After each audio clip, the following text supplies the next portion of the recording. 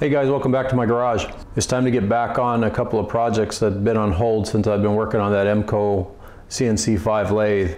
The Emcoturn 140 here. What I'm going to do is get the axis motors. I'd been waiting on some new servo motors. I've got them. They're from DMM Technologies. They're 750 watt NEMA 34 frame servo motors. Have a standard 1/2 inch shaft, and then they have the mounting pattern for a NEMA 34 motor. That's what was on this before. There were stepper motors on the Emcoturn 140 before. So these motors will bolt right on in place of the original stepper motors. Now, the one thing that I do have to do is I'm going to use the original pulleys. Again, these are 750 watt AC servos. The original stepper pulleys are 3/8 inch bore, so I've got to bore them out to 1/2 inch. So I'm going to take care of that and get them put on here, and then get these motors mounted up and get the cables run through the chase to the operator control panel, because that's where the DYN4 AC servo drives are going to reside, along with the motion controller. So I don't know, with any luck, maybe we'll see this machine move for the first time in a lot of years. So anyway, I'm going to get these bored out, put on the motors, and then we'll come back and get them installed on the X and the Z axis. Okay, I got the pulleys bored out and mounted on the motor, but one of the things I found out, this is the motor mount plate. It's the same on the X and the Z axis, and you'll see the opening here. It's kind of been nibbled away. It doesn't fit the spigot on the DMM AC servo. So I've got to open this hole up to fit the spigot here. So I'm going to do that on the mill. Bring you back when I get that taken care of. Here's a few pictures of it.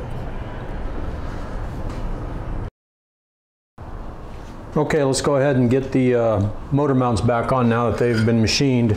They have proximity sensors on there, which I would assume that's what was used for homing the machine previously.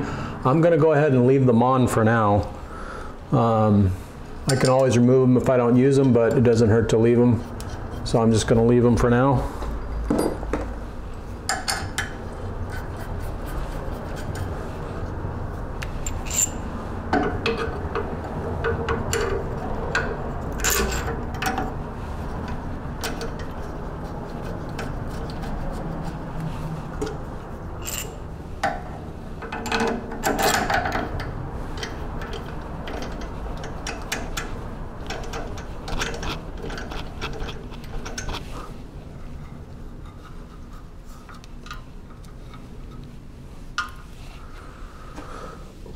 Okay, go ahead and drop in the motor. I've already kind of aligned the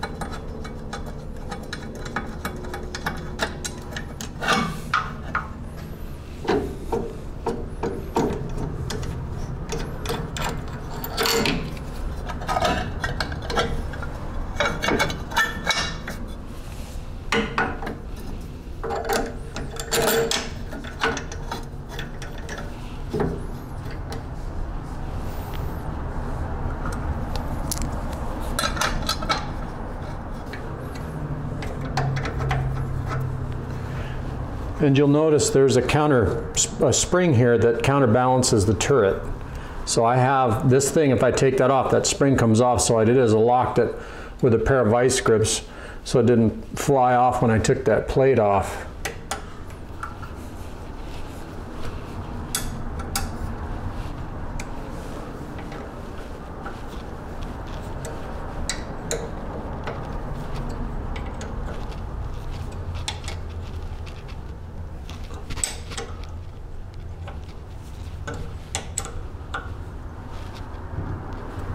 Okay,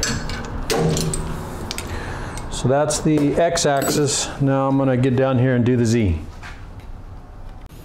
Okay, I'm putting the proximity sensor back on the Z-axis. Okay, And I'm gonna go ahead and, I think I'm gonna go ahead and put the motor on it first.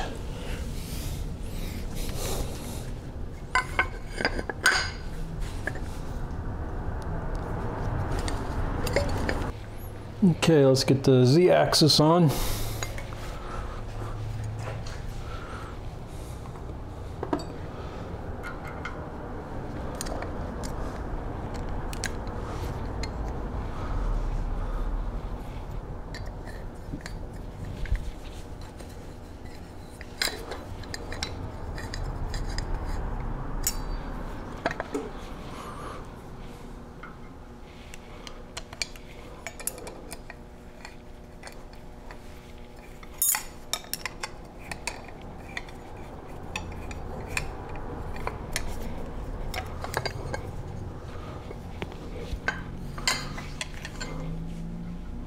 I went ahead and re-drilled and tapped the motor mount plate for some 1/4 bolts that are a little bit longer instead of the metric bolts that were on it before.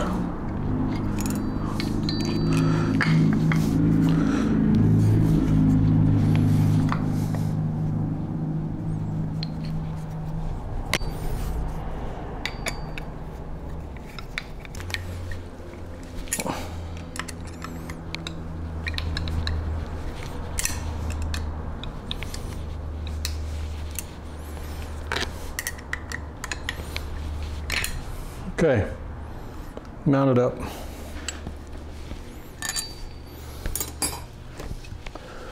Now I'm going to check the pulley.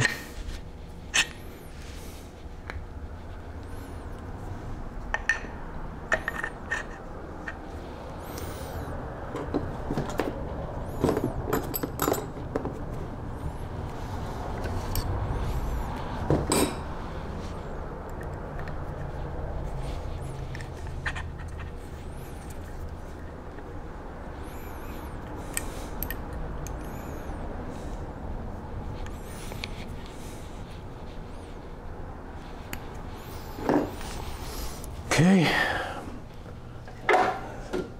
get you in there so you can see the Z.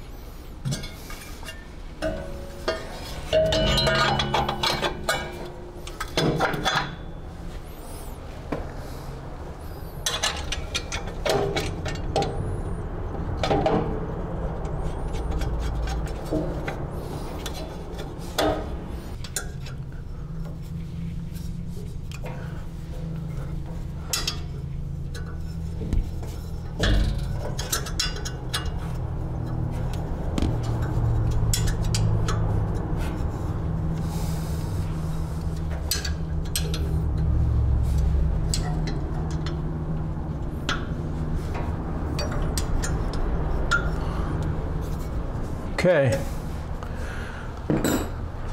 you'll see both the axis motors are in place. The Z is in place and the X is in place.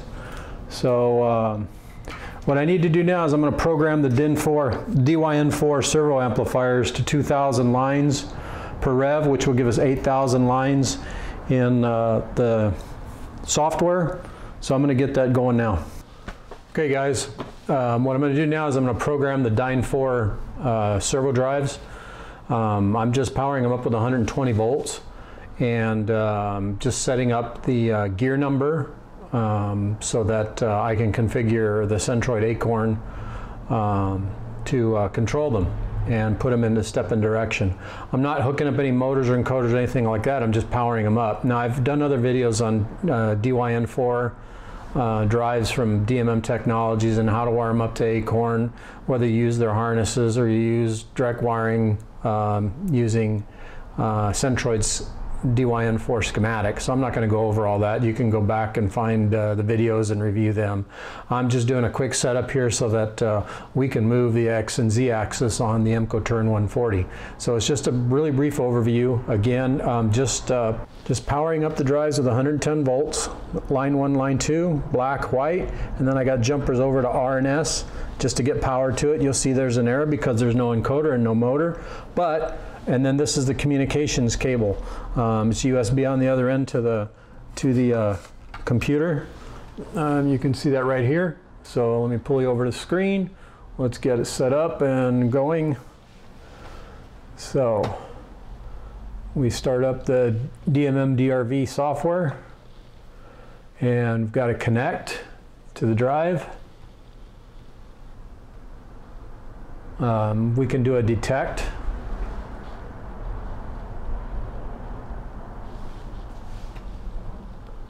And it says possible COM port on COM3, and I know that's what it is, but I just wanted to show you the detect so you know which one to pick.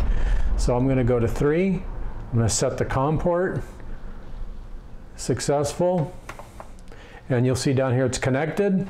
Going to go into servo setting. We're going to select DYN4. And then all I'm going to do is I'm going to go into gear number, set that to 2000.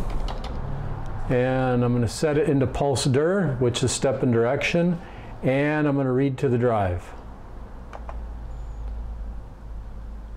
All parameters, well actually I read. I read from the drive. So what I want to do is, so I'm going to change this to 2000, and what that does is once you set this up, and then an Acorn will set that, it will take 8,000 counts to turn the motor 1 revolution. And then we go up here to pulse dir, which is step and direction mode. Click on that, and then we go over here to save all. Saving parameters, all parameters saved. And that's it. That's all I'm going to do. So this way it'll respond to step and direction. And gear number's 2000. I'll set Acorn counts per rev to 8,000, and we should have movement. So I'm going to go ahead and do the other drive. They're both going to be set up the same, but I just wanted to give you a brief look at a quick and dirty setup of the DYN4 drive.